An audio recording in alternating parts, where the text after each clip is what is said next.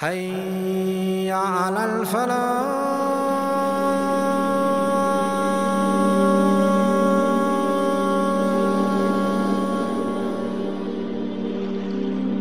What a man this man was, what a role model. Wallahi, all we can say is, what an amazing man. Umar radiallahu anhu had such a famous saying. Whenever Abu Bakr radiallahu anhu was mentioned, whenever he remembered one of his virtues or his actions or sacrifices, he used to say, "Oh Abu Bakr, you have made it very, very hard for those who come after you." He surpassed everyone in generosity. He surpassed everyone in modesty. He surpassed everyone in salah. He surpassed everyone in qira'at al-Quran. He surpassed everyone in everything. And that's why Ali radiallahu anhu said about Abu Bakr, if you think about something good, then Abu Bakr would have already done it. My brothers, Abu Bakr radiallahu anhu was the first man to accept Islam. The next day, 24 hours, Abu Bakr radiallahu anhu had already started working in da'wah and serving the deen of Allah. And who did he bring to Rasulullah sallallahu alayhi wa sallam? He brought mountains, my brothers. Abu Ubaidah ibn al-Jarrah, Sa'd ibn Abi Waqqas, Az-Zubayr ibn al-Awwam, Talha ibn Ubaidillah, Abdurrahman ibn Auf. Mountains. He's sitting with Rasulullah sallallahu alayhi wa sallam. And the mushrikun come and they start cursing Abu Bakr As Siddiq, cursing his wife, cursing his sister, cursing his mother, all kinds of obscene language. He's sitting there quietly. Sabr. They said, Abu Bakr is not going to move like this. They start cursing Rasulullah and his family. At this, Abu Bakr As Siddiq got up, enraged. As soon as he got up, the Prophet walked away. And he said, forget these people. Why am I wasting time responding to them? Let me go ask why my beloved left. So he ran to Rasulullah, asked him, what's the matter? Why did you leave? He said, so long as you were sitting there, the angels were standing around us saying, Abu Bakr ala al-haq, he's on the truth, he's on the truth, he's on the truth. As soon as you got up, they all flew away. And I don't sit where angels are not in my company. Why did Abu Bakr As-Siddiq get up? From what he thought was the appropriate thing to do for Allah's deen. Right?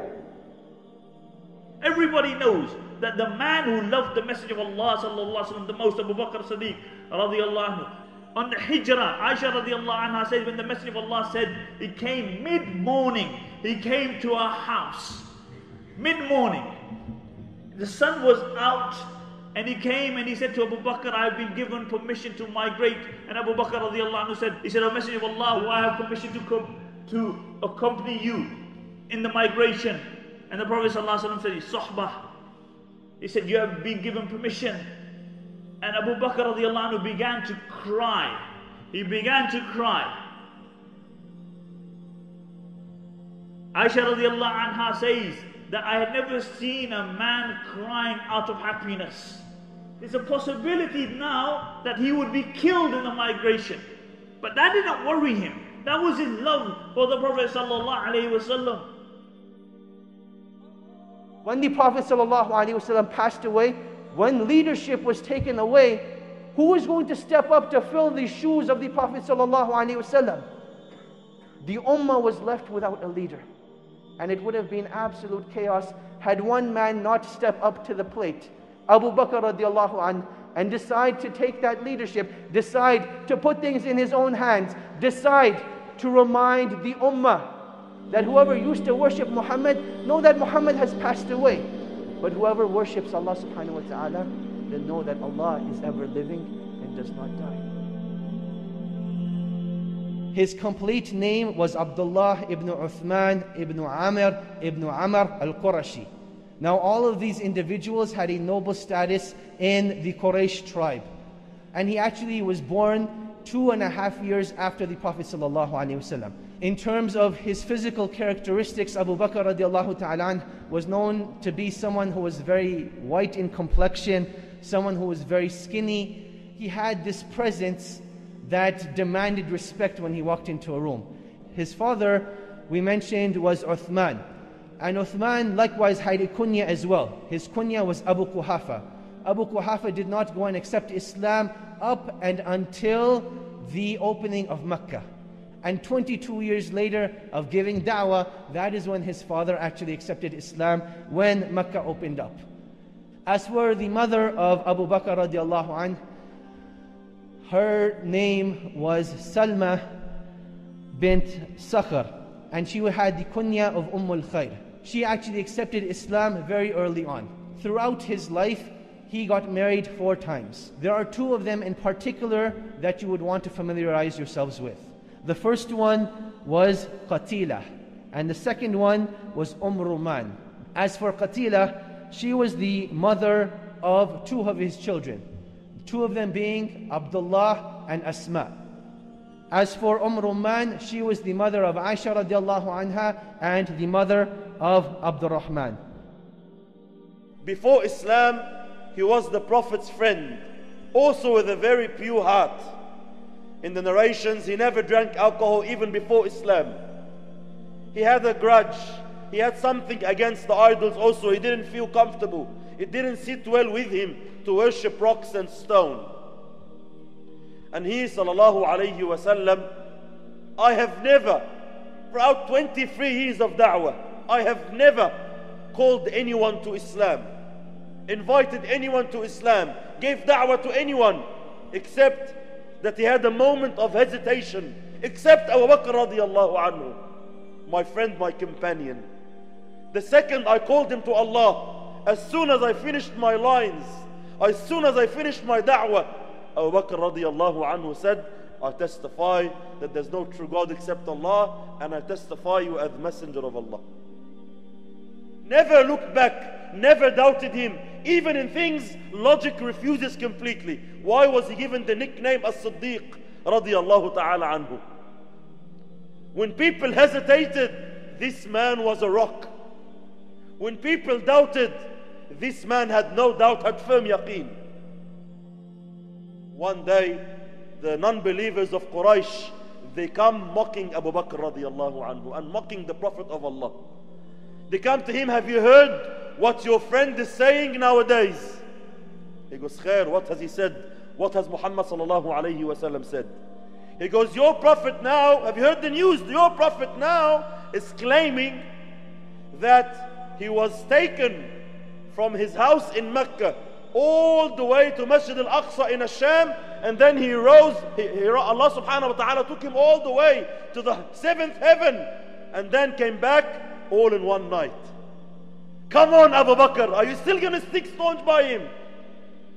Abu Bakr radiallahu anhu, without thinking, without hesitation, if it's true what you're saying, and he said so, I believe him.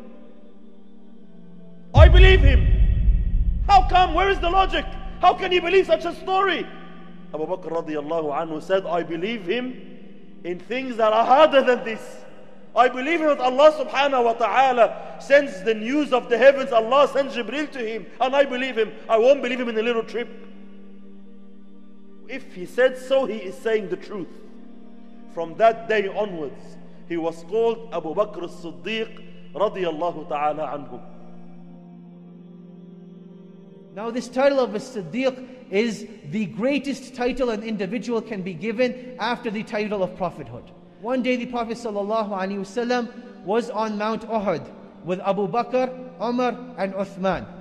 And Mount Uhud actually started to tremor and started to shake. The Prophet ﷺ, in wanting Mount Uhud to calm down and to stop shaking, he said, O Uhud, calm down and tame yourself.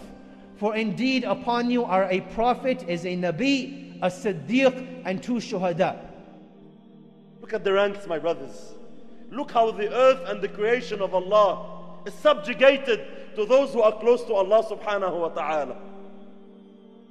Another virtue of Abu Bakr was the degree of his trustworthiness or honesty when it came to doing business.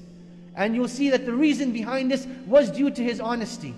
Back then, when you did business with someone, you were unable to control whether they were going to be honest or treacherous with you. There was no concept of police that if they cheat you, they'll imprison the other individual. But rather you were taking a great risk doing business with someone. And people actually preferred doing business with Abu Bakr because they felt safe and they felt content, and they knew that they would not be cheated when they did business with Abu Bakr radiallahu anhu. And due to that honesty, Allah subhanahu wa ta'ala continued to bless his wealth time after time after time, up and until his death. Once, my brothers and my sisters, in the early stages of da'wah, Abu Bakr and the Prophet of Allah sallallahu alayhi wasallam were in the Kaaba, in the Haram. And Muhammad sallallahu alayhi wasallam started calling to Allah until the leaders of Quraysh got agitated, frustrated, and they were about to attack Muhammad sallallahu alayhi wasallam and abuse him and harm him. Abu Bakr radiallahu anhu could not handle this. Maybe he wasn't big in body, but his heart had iman and belief that would shake mountains. Readiness to sacrifice anything to protect the Prophet of Allah. So he ran, he jumped at them all and defended the Prophet of Allah with his own body. They left the Prophet and they started bashing Abu Bakr hours and hours, hitting him collectively. They took off the shoes and started hitting his face radiallahu anhu until he was left by the afternoon a dead corpse on the floor. No one knew whether he was alive or dead. Finished. They carried him home, my brothers and my sisters. Dead. No one knows, waiting. His mother, non-Muslim at the time, her name was Khayr. She saw her son in such state. His father, Abu Quhafa, non-Muslim at the time, saw his son in this state. All day long, Abu Bakr radiallahu anhu was unconscious. And then, slowly, he started opening his eyes radiallahu ta'ala anhu. When he started opening his eyes, all the family came closer. Abu Bakr radiallahu anhu in such a state, between death and life, the first words he uttered, "How is the Prophet of Allah?" Can you imagine the feelings of the father? Can you imagine what went through his mother's heart and mind? They got very frustrated. Again you say, "Muhammad, is that all you care about in the world? You nearly died." His father left the room from frustration and all the other cousins. He was left alone with his mother. Khayr, trying to, comfort him. "Please stop, worry about yourself." Only one sentence on his tongue. "How is Muhammad? Is he safe?" She goes, "I don't know your friend, and I don't want to know him." He goes to her, "Please, my mom. Please, my mom, I will not eat or drink. I will not move an inch unless and until I see Muhammad sallallahu alayhi wasallam with my eyes." She goes to him, "I don't know where he is. I can't take you there." He goes to her, "Go to Jamil, Umar ibn Khattab's sister, Fatima bint al-Khattab. Go there, bring her and ask her." She went. Jamil was a Muslim in secret. The sister of Umar radiallahu anhu was a Muslim in secret. No one knew of her Islam. She went and asked her, "Do you know anything about Muhammad sallallahu alayhi wasallam?" She goes, "I don't know Muhammad and I don't know your son." She goes, "Please come here. The man is sitting on his deathbed. Please come." So Jamil, she comes with Khayr. She enters on Abu Bakr. When she sees his state, she starts crying radiallahu ta'ala anha straight away. He goes, "What humans can do this to a man?" He goes to her, "By Allah, I will not eat and drink until I see Muhammad sallallahu alayhi wa sallam." She goes, "He is safe. He is safe, don't worry." He goes, "No food, no water, I have to see him." They waited until it became dark. And then they carried this man who can't walk on his own. Two ladies carried Abu Bakr radiallahu anhu. He is crawling weakly until they went to Rasulullah sallallahu alayhi wa sallam. When he saw the Prophet sallallahu alayhi wa sallam, he started crying and all the Muslims started crying. What kind of love did this man have for the Prophet sallallahu alayhi wa sallam? The Prophet of Allah sallallahu alayhi wa sallam stayed in Mecca, him and his companions, persecuted year in, year out, until the order came to Muhammad sallallahu alayhi wa sallam with migration. Other Sahaba migrated, saved their skin and ran to Medina. But Abu Bakr radiallahu anhu waited. He stayed. Every single day he would wait for Rasulullah sallallahu alayhi wa sallam. Aisha radiallahu anha narrates and says, the Prophet of Allah used to visit Abu Bakr radiallahu anhu every single day. Sometimes twice a day, but in certain times. Except on the day of migration, he came to our house in a week time. We're not used to him coming at that time. When he came, Abu Bakr radiallahu anhu says to him, Khair ya Rasulullah, what's on? Muhammad sallallahu alayhi wa sallam says to Abu Bakr, Allah subhanahu wa ta'ala has given me permission to migrate to Medina. Abu Bakr radiallahu anhu grabbed onto Rasulullah and screamed, please take me as your companion, O Prophet of Allah. Muhammad sallallahu alayhi wa sallam said, Na'am. Yes, Abu Bakr, we are together. Aisha says radiallahu anha, until that moment of my life, I didn't believe that a man could cry his eyes off in happiness. Abu Bakr radiallahu anhu started crying in happiness because the Prophet of Allah will take him on a trip. Most likely both of them will not live in. But he wanted to die with him radiallahu ta'ala anhu. And then when the migration takes place, the narration mentions sometimes Abu Bakr would run to the front of the Prophet ﷺ, sometimes to the side, sometimes to the other side, sometimes to the back. And the Messenger of Allah said, he said, what you doing, Abu Bakr? And Abu Bakr radiallahu anhu said, oh Messenger of Allah, when I think somebody might just attack you from the front, I run to the front. Then I look around, maybe you may be vulnerable from the back. So I run to the back. You know, this was his love. And then when they went into the cave, he said to the Messenger of Allah sallallahu alayhi wa sallam, he said, oh Messenger of Allah, allow me to go into the cave and clean the cave up. You know what Umar ibn al-Khattab radiallahu anhu would say? Umar, Amir al-Mu'mineen, a man who became the most powerful man on the face of this earth. You know what Umar would say? He said, I would give the actions of my entire life for a day and a night in the life of Abu Bakr As Siddiq radiallahu anhu. What was that day? That day was the cave. That day was the cave. I would give my entire life. And Abu Bakr radiallahu anhu goes into the cave and he sees a number of holes and he takes off his garment and he rips the garment up into small pieces and he covers the holes with the pieces of garment. But his garment runs out and there's still one hole which he has no garment or no pieces of fabric, cloth to cover. And then he asked the Messenger of Allah sallallahu alaihi wasallam to come in, and the Messenger of Allah sallallahu alaihi wasallam comes into the cave. And after a while, the Messenger of Allah sallallahu alaihi wasallam wants to rest. So Abu Bakr As Siddiq radiallahu anhu says to the Messenger of Allah, he says, "O Messenger of Allah, place your head upon my thigh." So the Messenger of Allah placed his head upon the thigh of Abu Bakr As Siddiq radiallahu anhu, and Abu Bakr radiallahu anhu with the other foot, he covered the hole. So if there's any serpent or any spider, it cannot come out. And whilst Abu Bakr is in this state, with the head of the Messenger of Allah on his thigh, there's a snake in the hole, and that snake bites the foot of Abu Bakr As Siddiq radiallahu anhu. And now Abu Bakr radiallahu anhu is going through this excruciating pain. But he doesn't wake the Messenger of Allah up.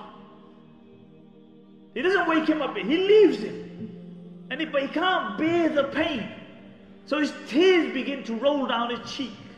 And they fall on the cheek of the Prophet sallallahu alaihi wasallam. And then the Messenger of Allah wakes up. And he sees Abu Bakr going through this pain. And he says to Abu Bakr radiallahu anhu, "Why didn't you wake me up?" Now Abu Bakr radiallahu anhu said, "O Messenger of Allah, I didn't want to inconvenience you." But his love for the Messenger of Allah wasn't just a passive love. It was a love which inspired him. And even in the journey of Hijrah, when they came to the house of Ma'bad radiallahu ta'ala anha, and they had nothing to drink for days. And finally, the Prophet sallallahu alaihi wasallam and Abu Bakr radiallahu anhu are going to get a chance to drink some milk, to satisfy their thirst, to satisfy their hunger. And Abu Bakr radiallahu anhu says, and so my beloved one drank until I became full, until my thirst was quenched, just by looking at the Prophet sallallahu alaihi wasallam drinking. Yes, Abu Bakr loved the Prophet sallallahu alaihi wasallam so much that it transcended human norms. Subhanallah. Once a funny incident happened in Islam. It's actually funny. Abu Bakr radiallahu anhu and Umar had a bit of a conflict. like all of us do. So Abu Bakr radiallahu anhu, he said something to Umar that wasn't pleasant. So Umar radiallahu anhu didn't respond. They left. Abu Bakr asked Umar for an apology and Umar didn't respond. But Abu Bakr ran to Rasulullah. In the narration, he grabbed his thawb up high until his knees nearly showed. He's running to Rasulullah sallallahu alayhi wa sallam. Oh Rasulullah, this and this happened, and Umar radiallahu anhu would not accept my apology. Muhammad sallallahu alayhi wa sallam became furious. Umar radiallahu anhu later, he went to see Abu Bakr in his house, he didn't find him. So he went to Rasulullah sallallahu alayhi wa sallam, he saw him and Abu Bakr was there. When Muhammad sallallahu alayhi wa sallam saw Umar radiallahu anhu, his face started changing in anger. Abu Bakr radiallahu anhu begged, fell on his knees, begging the Prophet of Allah, oh Prophet of Allah, please don't be upset with him. Wallahi, it was my mistake. Muhammad sallallahu alayhi wa sallam, still in anger, said, Ya Umar, Allah subhanahu wa ta'ala sent me to you people. All of you said you're a liar, you're a liar. And this man said, you're saying the truth. And he supported me and comforted me with his money and everything. Leave my friend alone. Leave my companion alone. Don't upset him. After that day, no one in the companions dared to upset Abu Bakr radiallahu anhu, even if Abu Bakr was in the wrong. Another funny incident, Rabi'a ibn Ka'b al-Aslami, the great man from Ahl al-Suffah, the great companion who asked the Prophet of Allah to be with him in Jannah, in his rank. And Muhammad sallallahu alayhi wa sallam said to him, do a lot of sujood. If you want to be with me, you have to do a lot of work. This man, Rabi'a ibn Ka'b, another similar incident. They had a bit of an argument, him and Abu Bakr. So Abu Bakr radiallahu anhu said something unpleasant to him. Abu Bakr regretted himself. He goes, please say to me like I said to you. Rabi'a said, Wallahi, I will not dare say this to you, Abu Bakr. He goes, I'm telling you, say it. He goes, no, I can't say something wrong. I will only say what is good. So Abu Bakr radiallahu anhu ran angrily to Rasulullah sallallahu alayhi wa sallam. So Rabi'a ran after him, chasing him. The tribe of Rabi'a, they grabbed him. Said, are you serious? Abu Bakr is in the wrong and you are chasing him to apologize? Are you normal? He's the one in the wrong. Let him go complain. So he goes, shh, please, don't talk. Make sure he doesn't see you talking to me. If Abu Bakr radiallahu anhu sees you supporting me against him, maybe he'll get upset. Maybe he'll be angry. And if he gets angry, the Prophet of Allah will be angry. And if the Prophet of Allah will be angry, all of us will deserve the wrath of Allah. Please leave me alone. And then he ran. Abu Bakr radiallahu anhu had already arrived, complained to Muhammad sallallahu alayhi wa sallam. Rabi'a came, said, Ya Rasulullah, I will do anything, please.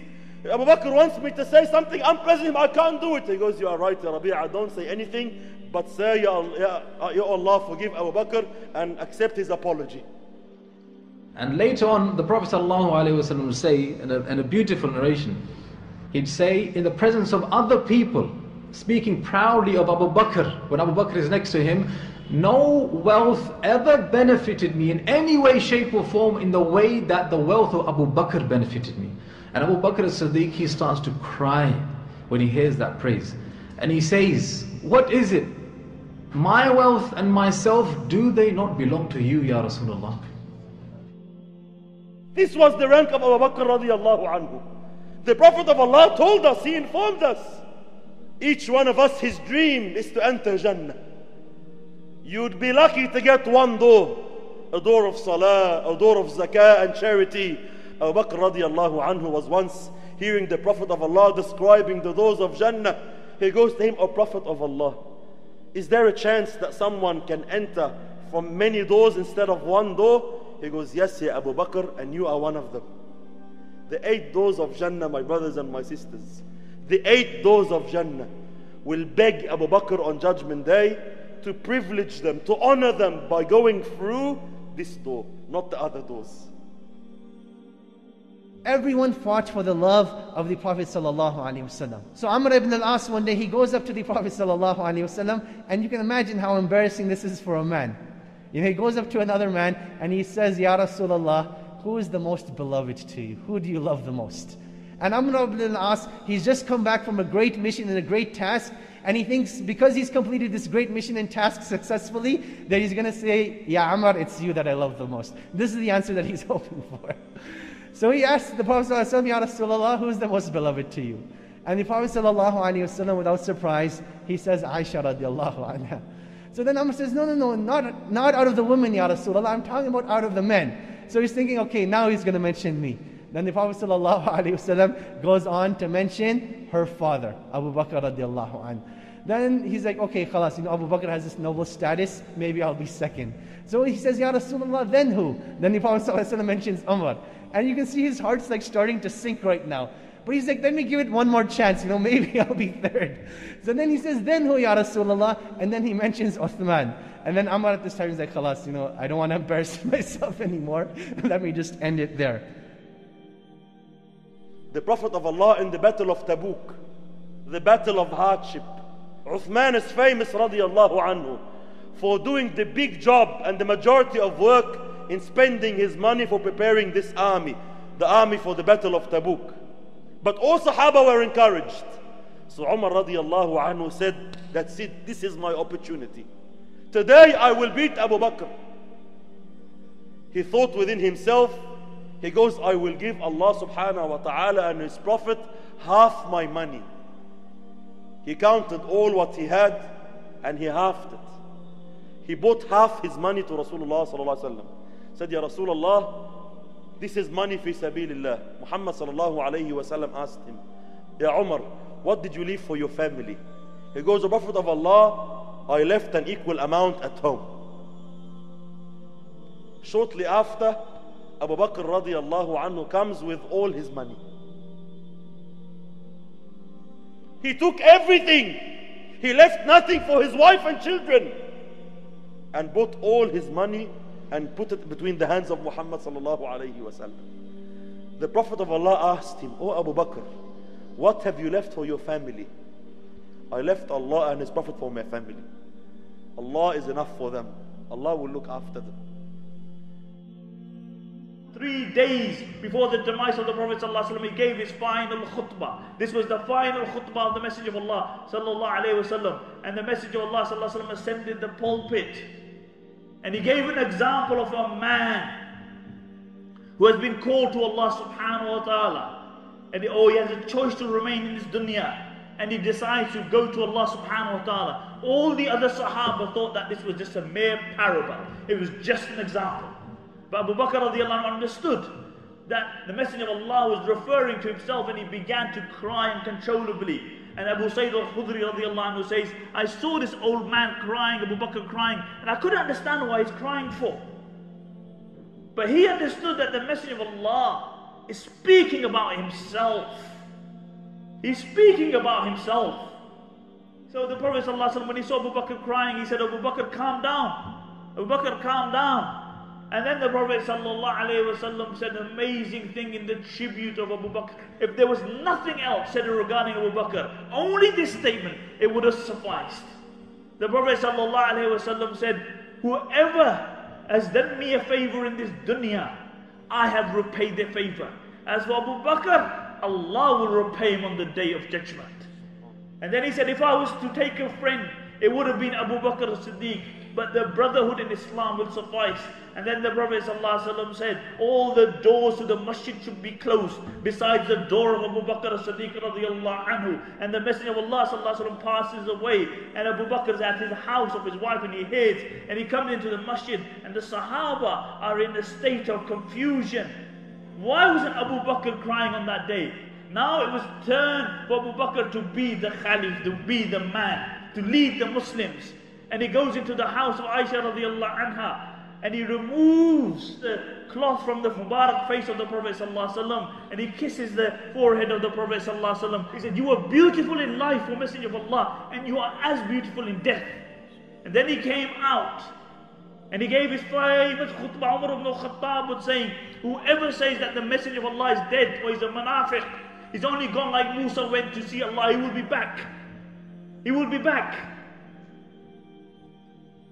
And he stood up And Abu Bakr radiallahu anhu told Umar, he said, calm down, oh Umar, calm down. And Umar wasn't calming down. And then he gave his famous khutbah. He said, whoever worshipped Muhammad, then let him know sallallahu alayhi wasallam has passed on to his Lord. And whoever worships Allah, then let him know that Allah is alive and death does not befall him.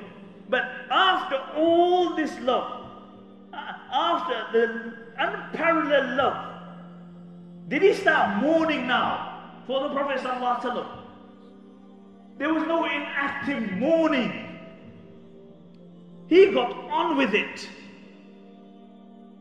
Abu Bakr radiallahu anhu, companions radiallahu anhu, they gave him oath of allegiance. Because the Prophet of Allah hinted this while he was alive. When he was sick sallallahu alayhi wasallam, he used to say, Abu Bakr is the leader of your salat. Aisha radiallahu anha came to him, Ya Rasulullah, Abu Bakr is a soft man. If he reads Quran, he starts crying so much. People will not hear the Quran. How can he be the Imam? The Prophet of Allah got angry. قال مروه فليصلي. He should lead salah. And then after the Prophet passed away, Umar radiallahu anhu made the famous statement. He goes, the Prophet of Allah chose Abu Bakr radiallahu anhu to be our leader in salat. Shouldn't we accept him to be our leader in worldly matters? The hardest 2 years Islam faced after the death of Muhammad sallallahu alayhi wasallam, hundreds of people started turning back, changing their path, leaving Islam. False prophets, and false people started claiming that they're receiving revelation. And Abu Bakr radiallahu anhu was so firm. He was so straightforward on the path of Muhammad sallallahu alayhi wasallam. He protected Islam. Because of him, Islam is established as we see it in our time. Radiallahu ta'ala anhu. 15 days before his death, he had made ghusl and was going out to the masjid at the time of Fajr. And it was quite cold that day. And Abu Bakr radiallahu anhu actually got a cold. And that was what actually caused the death of Abu Bakr radiallahu anhu. And something that's always pivotal to notice is that these luminaries of Islam, these great people of Islam, what were their last words? What was their farewell advice? What were their last conversations? And just like how Aisha radiallahu anha was there when the Prophet sallallahu alaihi wasallam passed away, she was there when her father Abu Bakr radiallahu anhu passed away as well. And Aisha radiallahu anha, she's there trying to console her father. She asks her father, is there any last request that you want fulfilled? Is there anything that can be done? And Abu Bakr says yes. He asks Aisha radiallahu anha, when did the Prophet sallallahu alaihi wasallam die? And she said he died on a Monday. And it was Monday that very day. So Abu Bakr radiallahu anhu, he made dua at that time. And he said, oh Allah, please let me die on the same day that the Prophet sallallahu alaihi wasallam passed away. The second request that he had made from Aisha radiallahu anha, he asked her, oh Aisha, how did you bury the Prophet sallallahu alaihi wasallam? And she said that we buried the Prophet sallallahu alaihi wasallam in 3 white garments without any turban. So Abu Bakr radiallahu anhu, at that time he was already wearing a white garment. And he tells Aisha that, oh Aisha, on my garment is a stain. Wash that stain off of my garment and bury me in this very shroud with 2 other garments with it. When the Muslims found out about this, they said, oh Abu Bakr, the Muslims now have wealth. Why do you not wear more luxurious clothes as you're about to be buried? And at this time he said, the ones who are alive are more deserving of wearing these luxurious clothes. And he told her, oh Aisha, that between you and me, I lived my life with the Prophet sallallahu alaihi wasallam, and I would like to die with him as well. And bury me next to the Prophet sallallahu alaihi wasallam. So that place was specified just for him. Now when it came to the last words of Abu Bakr radiallahu anhu, keeping in mind that he was an individual who was promised paradise from the Prophet sallallahu alaihi wasallam, an individual whom the Prophet ﷺ had said that if you were to weigh his iman against the iman of the whole world, the former would outweigh the latter. His last words passing away from this world were making dua to Allah subhanahu wa ta'ala, that, oh Allah, let me die as a Muslim and reunite me with the righteous. Meaning, put me in the company of the Prophet ﷺ, just as you had me in his company in this world. And that is how Abu Bakr radiallahu anhu passed away, the great Khalifa of Islam. May Allah subhanahu wa ta'ala be pleased with him and elevate his status and bring about the likes of him again. وآخر دعوانا أن الحمد لله رب العالمين وصلى الله وسلم وبارك على نبينا محمد وعلى آله وصحبه أجمعين. السلام عليكم ورحمة الله وبركاته.